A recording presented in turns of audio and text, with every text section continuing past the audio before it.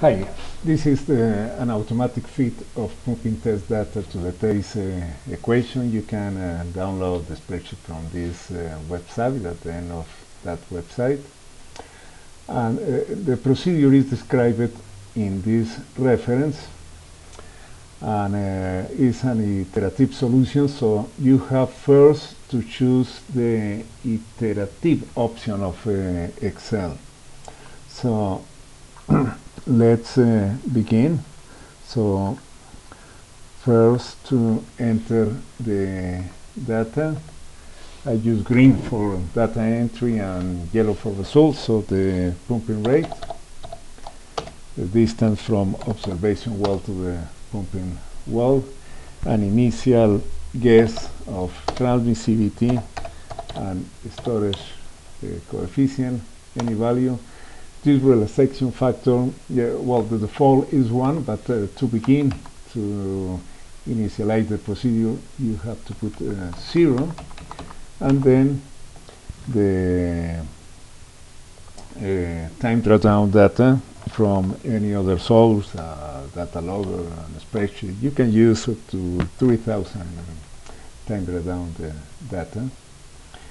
And then by pressing F9, the next step is to select the appropriate data for the graphic output, and you can also edit that graph.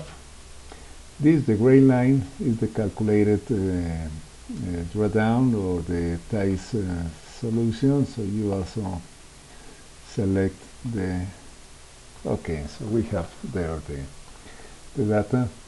Then you begin just by 1 as a relaxation factor, and by pressing F9, well, you could see there, but sometimes it's jumping, so here just with the relaxation factor less than 1, 0.9 for example, so it approaches the gray line to the time drawdown, the field time drawdown data, and well, that's the transmissivity, the storage coefficient, the calculator drawdown, and the error between the observed data and the calculated data by the Theis equation.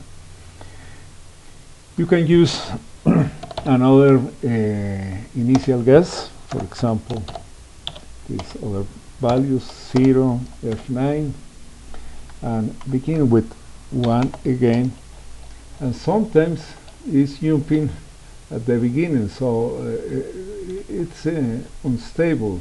So again, by choosing a relaxation factor less than 1, you can hear, well, it's slowly, but you could see that the gray line in the bottom, well, that is the Theis solution, approach the field data, and again with the different guess, you approach, you get the results. Thank you very much.